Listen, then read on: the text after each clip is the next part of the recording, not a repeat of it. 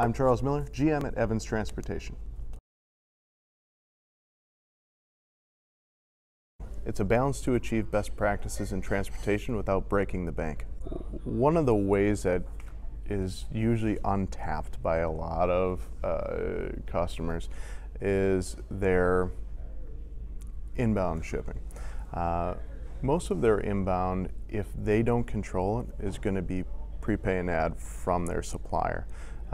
So it's covering their transportation costs plus whatever other costs they may have assigned, and maybe they're using it as a profit center as well, which means that most of the freight that they're going to receive is going to have a markup on it. Not in every case, but there's going to be many opportunities to save money by converting that to collect, inbound collect.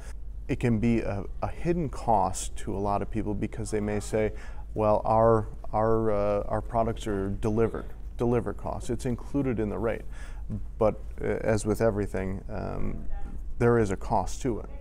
It's important to know what that cost is. So our recommendation is working with suppliers to at least add a line item for freight cost to help identify, how much is really associated with it, and help them do the analysis. What would be better, to move it over to their contracts and collect, or keep it the way that it is? Because there's advantages for a supplier to reduce dock congestion, all the other things that we talked about earlier.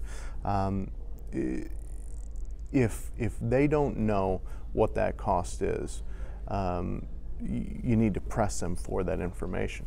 Working with your purchasing department to work with their buyers or their sellers to truly understand freight cost and what percentage of their total deliver cost is freight is going to be really important to try and peel that out and understand if you should convert it to collect or not.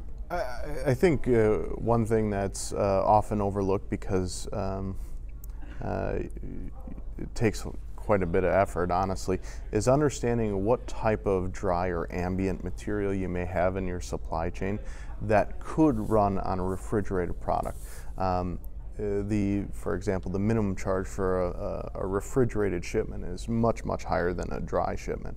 But if you can utilize your dry product on a refrigerated trailer and take advantage of that asset that you've already booked and part of that cost is already being allocated, you can start to drive some efficiencies that way as well.